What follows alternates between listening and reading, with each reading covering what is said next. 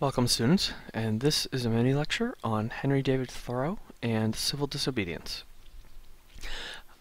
We don't actually read Walden, which is his most famous work, but I do think it's important to acknowledge that he wrote Walden, and it is a book about his experience living in Walden Pond, which is actually in Massachusetts. I would highly recommend, if you ever have a chance, to actually go and visit Walden Pond. It is in, I believe, Lexington, so it's a little bit south of North Shore Community College, but it is worth a visit to kind of explore and see the space that he lived in and has been made famous ever since. So, Henry David Thoreau lived from 1817 to 1862. Not a particularly long life as we've compared to other writers, really only about 45 years old, which he never got to see the end of the Civil War, which when we look at civil disobedience, I think will be or when you look at civil disobedience, I think will be a interesting thing to consider. Alright, so some things about him. Born in Concord, Massachusetts. Actually, I believe that's where Walden is Concord, not Lexington. He was a student of Ralph Waldo Emerson, and so he too followed in that line, in that tradition of the Transcendental movement. And unfortunately, well, I don't know if I should say unfortunately, but he was not well received in his time. I mean, he pieced together a living, but a lot of his works weren't really acknowledged as great, or significant, or relevant until after his death. And that's the case, of course, with a good deal of the authors that we read in this course, is that their legacy, their significant works aren't really established or aren't really acknowledged until after their death. So that's something to keep in mind, is that if you're doing, some kind of significant work in your life, it may not be valued in this lifetime. So the major works that we're looking at, or the major works worth mentioning here, would be A Civil Disobedience, which we're going to talk about, Walden, as I mentioned, and A Plea for Captain John Brown, and that one you'll read, and again, as I said, both that one and Civil Disobedience are interesting thoughts as we look at the Civil War. So Civil Disobedience, the text was written, it was largely his response to what had happened in 1848. And in 1848, the United States gets into the Mexican-American War. And when I say gets into it, largely provokes and starts the Mexican-American War. And in fact, notoriously, the newspapers were responsible for pushing the United States into this war, which is fascinating.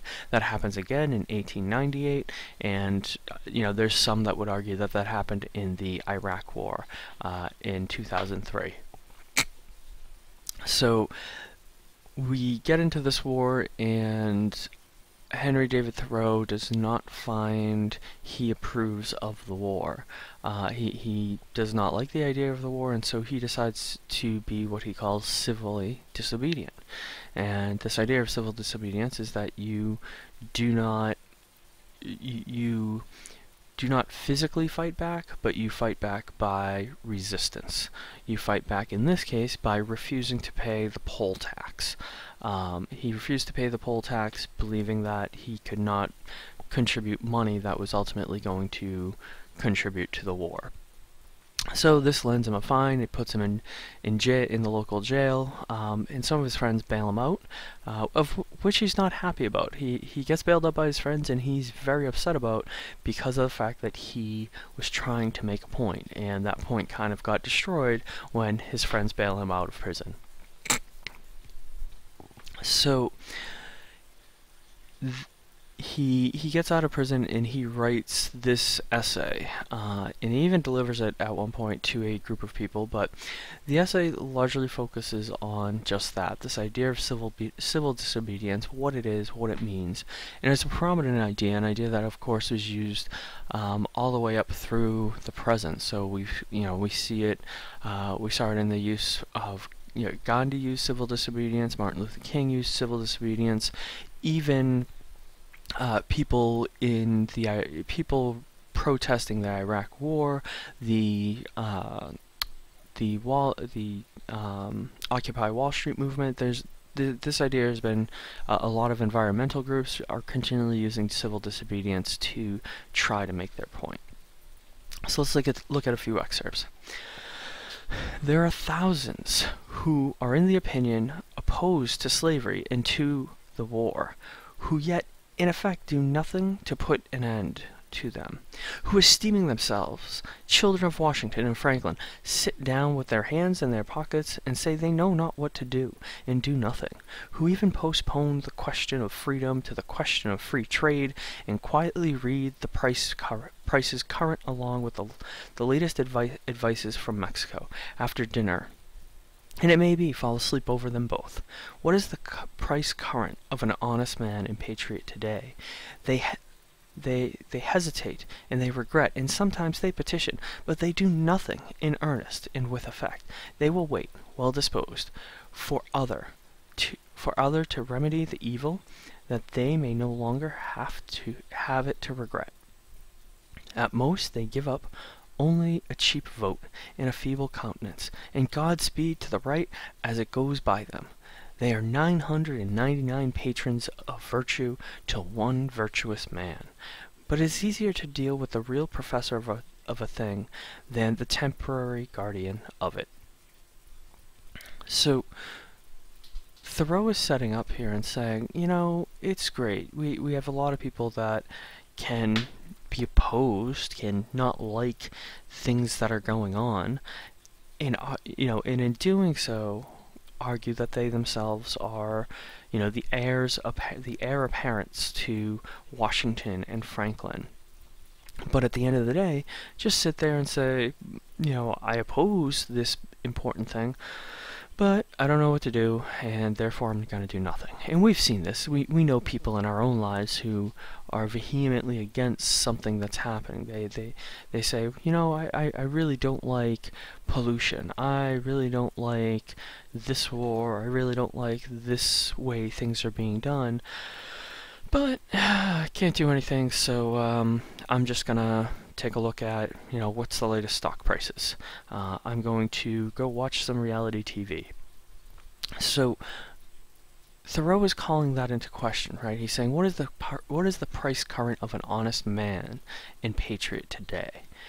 Because that, in a country that was born of revolution, born of people overthrowing a king and saying, no, we're going to do this our way, it's hard for him to see these people with things that are upsetting them to stand still, to wait, well disposed, for others to remedy the evil, right? And so he says, yeah, people vote, right? Towards the end, at most they give up only a cheap vote and feeble countenance, and Godspeed to the right.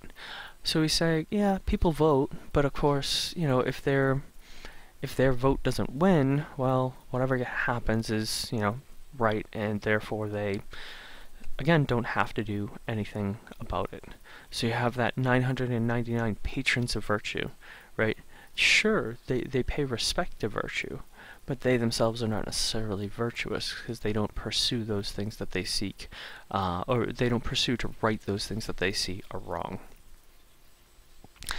So we get here into his criticism of voting in a democratic republic and the issues that he has of it. All voting is a sort of gaming, like checkers or backgammon, with a slight moral tinge to it, a playing with right and wrong, with moral questions, and betting naturally accompanies it. The character of the voters is not state. I cast my vote, perchance, as I think right, but I am not vitally concerned that should prevail. I am willing to leave it to the majority. Its obligation, therefore, never exceeds that of expediency. Even voting for the right is doing nothing for it. It is only expressing to men feebly your desire that it should prevail. A wise man will not leave the right to the mercy of chance, nor wish it to prevail through the power of the majority.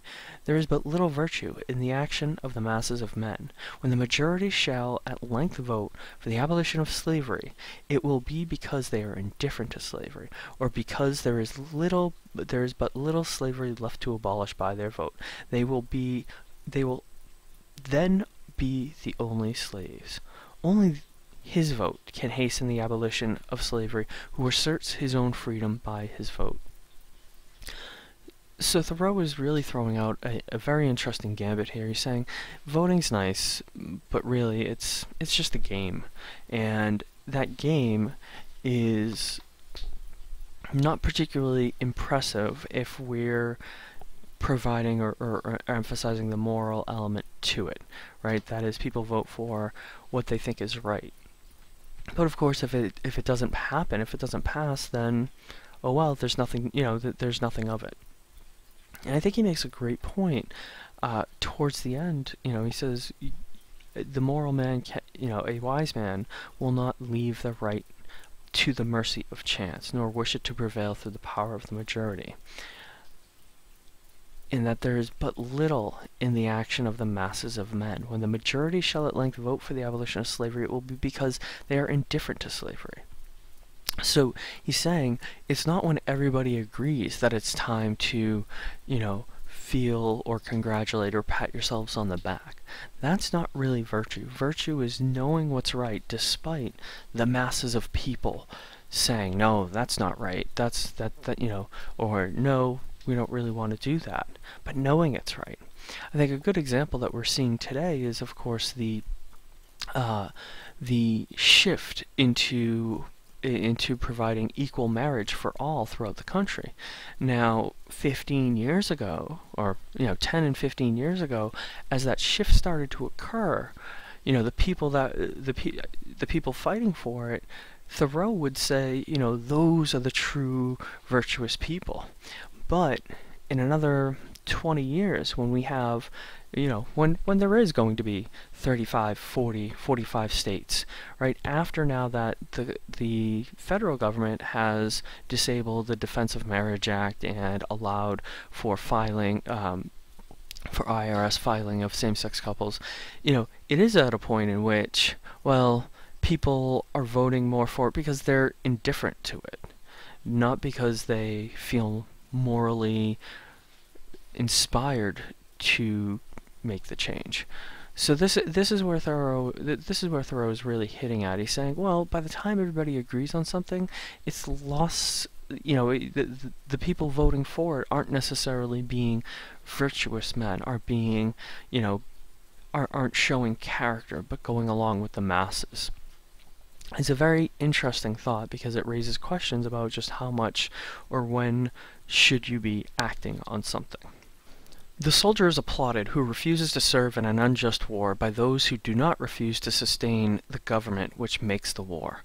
Is applauded by those whose act in authority he disregards and sets at naught, as if the state were penitent, but not to the degree that it let off sinning for a moment. Thus, under the name of order and civil government, we are all made to pay homage to and support our own meanness. So here again we have Thoreau saying, okay, we applaud soldiers who refuse to fight unjust wars. And that's great, but there's a certain amount of hypocrisy there in that on the one breath we are applauding that soldier for refusing to fight, but then we're funding the government that is fighting. Right? And this is an idea again that's so timely, that's still relevant today. When we look at wars, that if you see it as an unjust war, if you perceive the Iraq war as an unjust war, then you applaud the soldier who refuses to fight, but you still go on paying the government to fight that war. And there is a question about that. There's a challenge to that of just how, what is the worth of your applause to that soldier when in fact you're part of the problem that puts him into that situation where he has to refuse to fight. So again, Thoreau raises a lot of interesting and fascinating questions in this essay, and I really do encourage you to, as you're taking a look through, think about what he says and where and how it's applicable to the world today, because I think in a lot of ways his discussion around civil disobedience holds a lot of weight about how we understand even politics today. Thank you very much. See you in the next lecture.